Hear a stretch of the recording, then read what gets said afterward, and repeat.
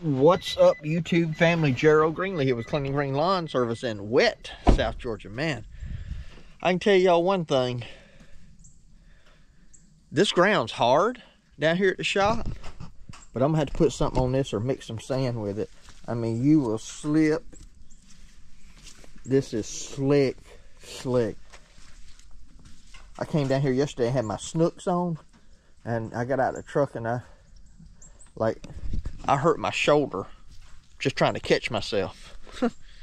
It's all right now, but I mean, just like it just tweaked it. Anyway,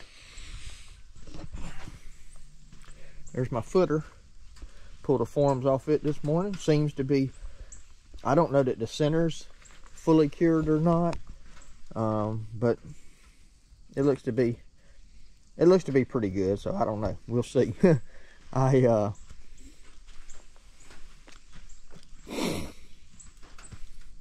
Probably would have been better if I'd have mixed it. Now, some of the folks got on my short video and said, hey, you can't dry pour forms.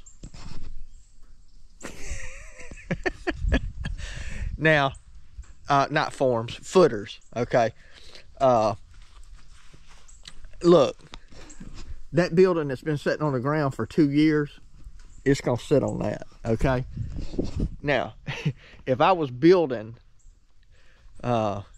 you know, a house or a big shop, something that was going to be, you know, heavy wood frame, I wouldn't do that. All right. I considered setting it up on just landscape blocks, putting about 4 on each side. Okay. So that's definitely better than that. But yeah, I get it. Somebody, I didn't put any context to it. They didn't know what I was pouring footers for. I think they like to freaked out on me, but anyway, it's all good. So I got to move these forms now to the other end.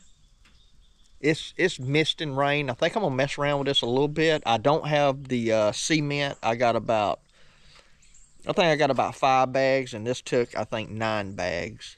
In the place I normally get it, they're not even open today. So, but I thought I might go ahead and get it formed up and get it ready. I'm gonna be gone for the next like 3 days for the most part. But if I get it formed up and get it ready, I might come down here and pour it in the morning, and that way everything will be good and dry, and I could shoot for moving the building the first of next week. So, you know, at least just getting it set up on here. So anyway, I don't know. We'll see. Just piddling around, man. Piddling around.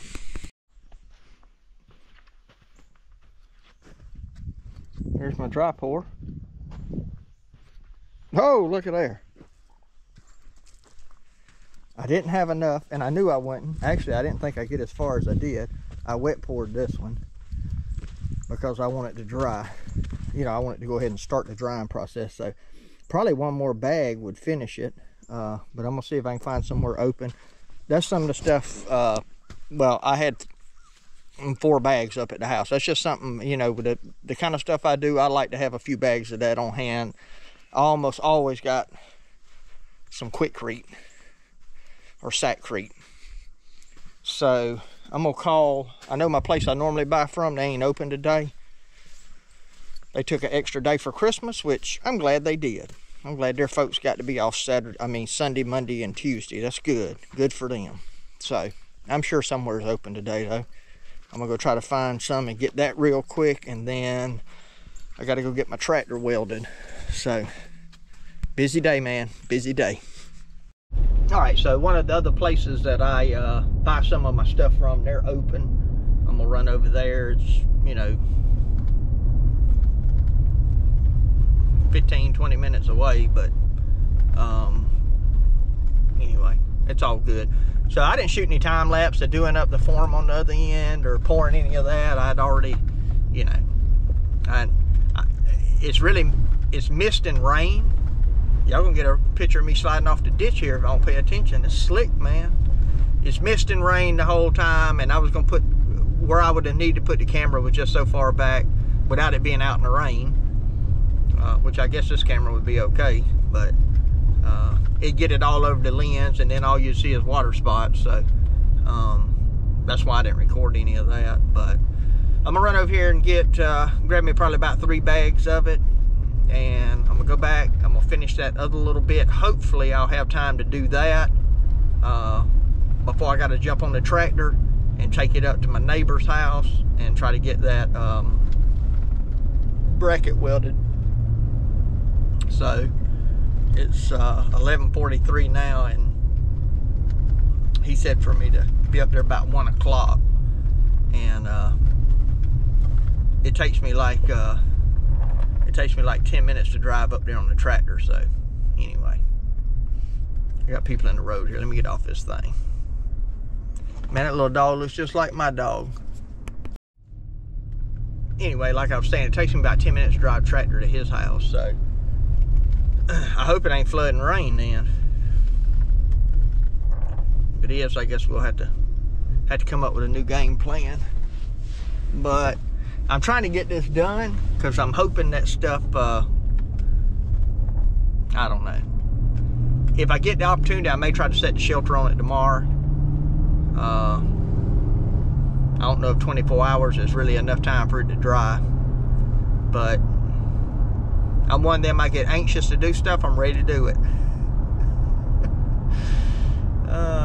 Let's see, I gotta take my wife to the doctor tomorrow. She's got an appointment, and where that's at is 2 hours away. Follow-up appointment on all the stuff going on with her neck. So yeah, I'd have to do it in the morning. It probably ain't gonna be that dry by then. I don't know.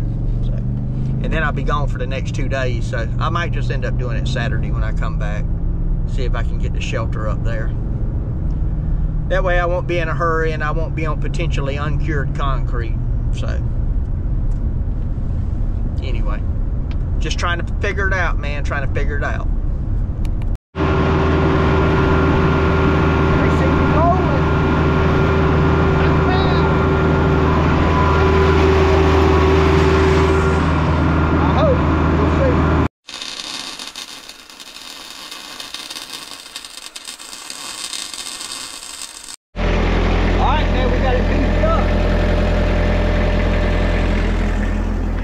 Testing it out. I got most of the dirt I need over here. I might need a little bit more, but I'm trying to get this big pile out of my way so I can work that. I'm moving it over here. So far, so good. Let's see what happens.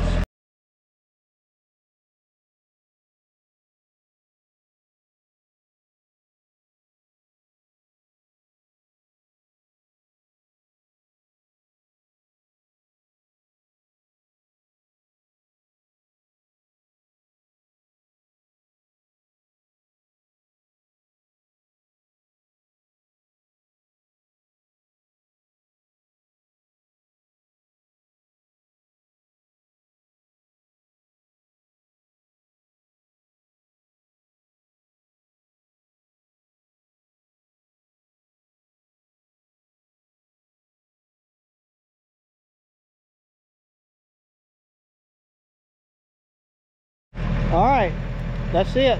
I'm gonna let it set a couple of days, dry good. Hopefully Saturday, get back out here and maybe set the shelter on it. We'll see. That's the hope. That's the hope. FarmTrac's doing good. Wheels holding up good. Bracket. So we don't start back ramming stuff until we tear it up again, I guess. So there you go. I want y'all to look at this now. I done got in the shelter moving business now, man. That was over that platform and all. I got it out of there. Got to get a brace and all to go across it and move it.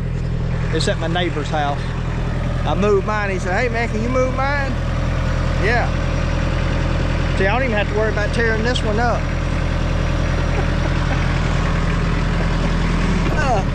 He might be worried about it, but I ain't got to worry about it. So, anyway, just thought I'd share that with y'all.